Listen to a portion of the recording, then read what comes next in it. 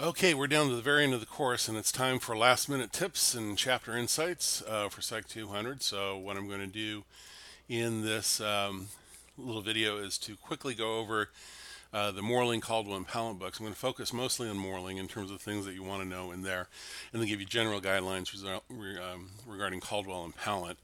Also, there's a question on the take home final regarding classifying effect sizes. So, if you recall, I did send out an announcement on this some time ago. Look in your announcements box, it'll say classifying effect sizes and gives a link to different types of effect sizes. That will probably be helpful for you in that answer. But also take a look at what's reported in Morling and Caldwell as well in terms of classifying effect sizes. So we're going to focus on chapters 8, 9, 12, and 13. Chapter 7 showed up as a reading assigned in the second half of the course, but actually you read that in the first half of the course. So there's not going to be anything on chapter 7, so you can strike that off the list. And then here are the chapters for that would be represented on the final. Okay, so let's start with chapter 8 for Morling. This is the chapter on bivariate correlational research. And what I'm going to do here is essentially put down onto the slide here a lot of questions that you should be asking yourself. Now, I think it's fair to say that these are the kinds of questions that could show up in the short answer section. So if you knew the answers to these kinds of questions, I think you'd be in pretty good shape. That doesn't mean that other questions couldn't show up, and you should definitely be looking at the definitions of terms, concepts, and so forth that is provided under the resources heading on the Canvas site for study resources for the final. But the things you really need to know, okay, things you really need to know, you need to know what a scatter plot is. All right, Cohen's going to have guidelines for evaluating strengths of association based on R. There's a little table in the chapter. You should be familiar with that table. You should know the different kinds of correlations, the circumstances in which they're used. We talked about this in class, based on whether or not the variables are continuous, categorical. Okay, there's a big section on construct validity, statistical validity, and the importance of effect size. You should be really familiar with that section.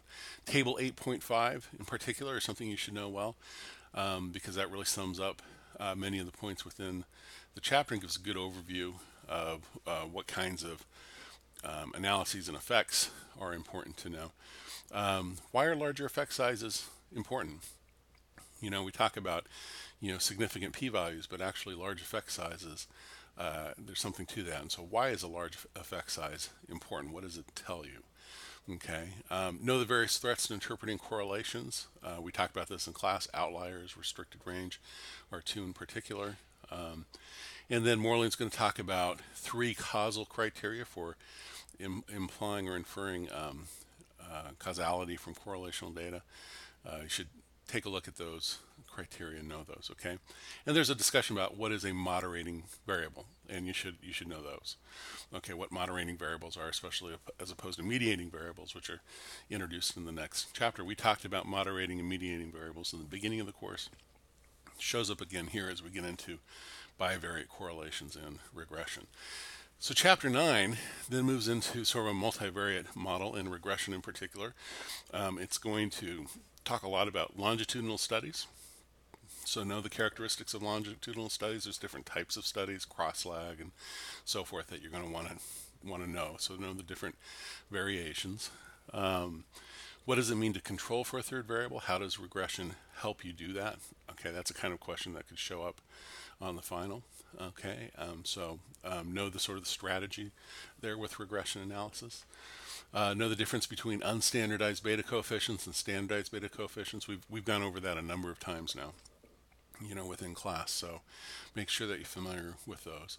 And then talk a little bit about why does regression not establish causation. Remember, regression is still basically a correlational approach. Now, there are some pretty sophisticated ways that we can employ regression to try to get to and understand causation, but you need to understand that it's still not a substitute for good experimental research that can show to some degree causation better. What is mediation? How is it different from moderation or a moderator? Okay, chapter 12, experiments with 2 independent variables. The one to really take away from this is know what interaction effects are. Know it when you see it. If I put a graph up In the final, you should be able to identify the interaction effect. You don't need to know the names. Okay, there's a whole bunch of different types of interaction effects. I'm not interested that you know all the names for them. But you should be able to know the difference between a main effect and interaction effect, how many main effects you're getting depending upon the number of factors in a study, how many interaction effects. Why does Morley talk about interactions showing moderator effects? I mean, what is it about that that's important, and why would an interaction show a moderator effect potentially? Why are interactions more important than main effects? That's a really important question. We talk a little bit in class about, if you get an interaction effect, it really affects the way you interpret the main effects, right? That interaction effect is really important to see, and it may have some very strong theoretical meaning, right? In fact, it may be the prediction in your study that you'll get an interaction effect. So know the answer to this. So there's a section in the chapter that talks about that. Chapter 13 then talks about quasi-experimental designs, small n designs. Know what's meant by a quasi-experimental design. What are the different types, like a non-equivalent control group design?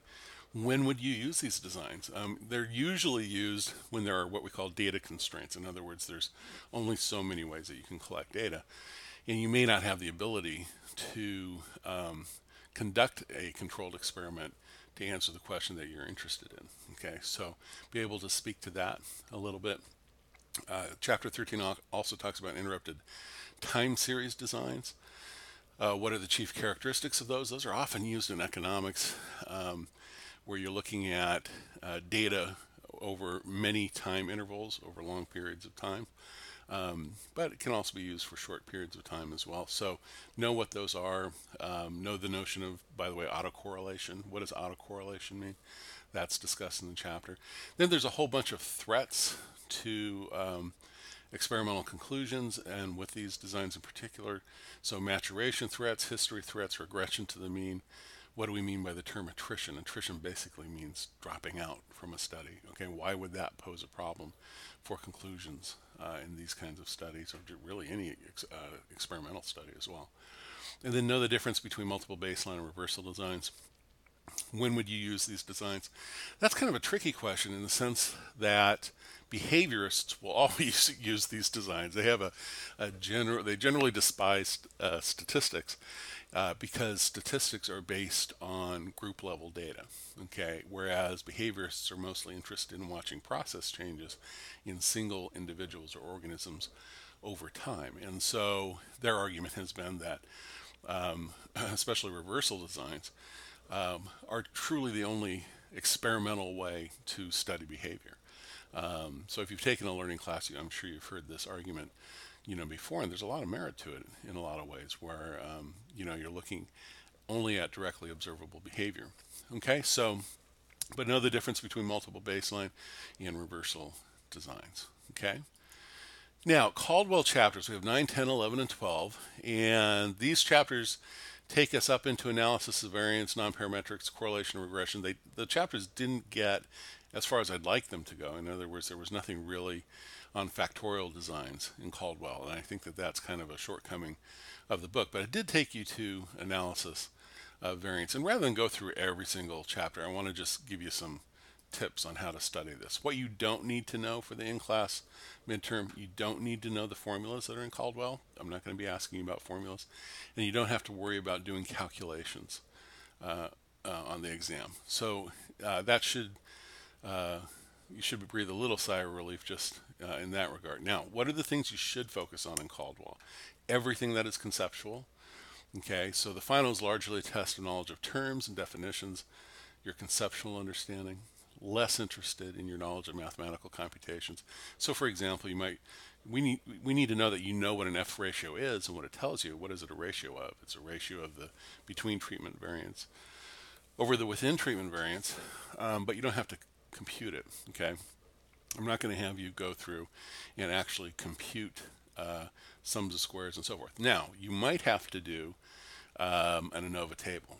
Okay, so be familiar with those ANOVA tables. Okay, that showed up on one of the quizzes, could very well show up on the final. So if you struggled with that on the quiz, make sure that you understand what that ANOVA table is. Okay, that's the only thing that you might have to compute really on this exam. You won't need a computer or a calculator to do it, but just be aware of what the table is. Okay.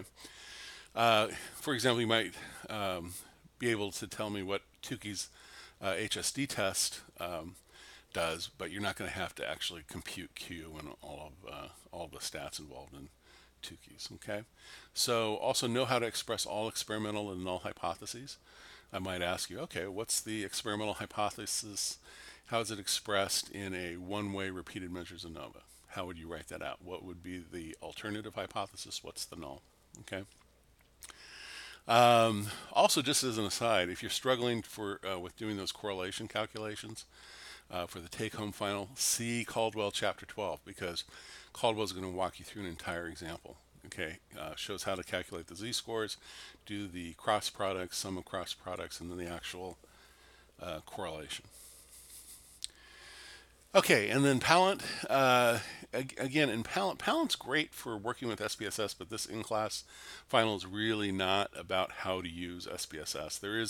There will be questions regarding how to interpret output, okay, but what I want you to do to focus on in the Pallant chapters are the concepts, generally speaking, that are discussed prior to the example analysis in the chapter.